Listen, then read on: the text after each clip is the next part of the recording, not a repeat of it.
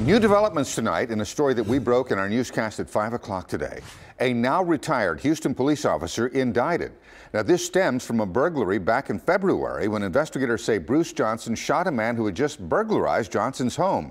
Earlier today, we heard from the DA's office. Now, we're getting a response from HPD Chief Art Acevedo. Channel 2 Sophia Beausoleil joining us live outside the Harris County Courthouse downtown. Sophia? Well, Bill, in a statement, the police chief says that he is disappointed by the now retired officer's actions. Bruce Johnson, a 22-year veteran of the police force and now retired officer, is charged with tampering with evidence and assault. We've always interacted since the time that we've been here, taking them some gifts, and they've always been real hospitable.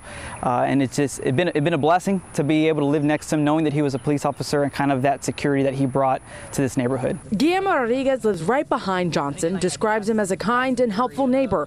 Guillermo wasn't home when a man burglarized Bruce Johnson's house 4 months ago, but thought the case was closed. I didn't realize that it was an ongoing investigation and was definitely very surprised that it was being said that he was involved in something further than what he was doing. The Harris County District Attorney's Office says Johnson was in uniform but off duty when he confronted the suspect, Derek Carr, which continued down the street.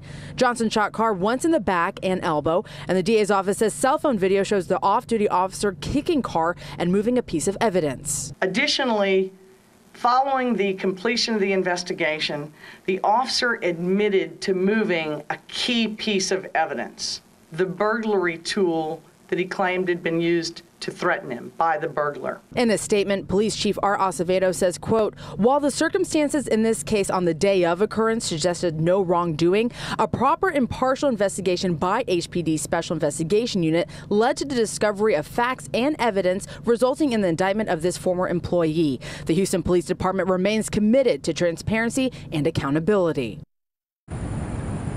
We reached out to Derek Carr's attorney. They said that they are not commenting at this time. We also went to Bruce Johnson's home. He was not at the home at the time either. Reporting live from downtown Houston, Sophia Beausoleil, KPRC, Channel 2 News. Thank you, Sophia.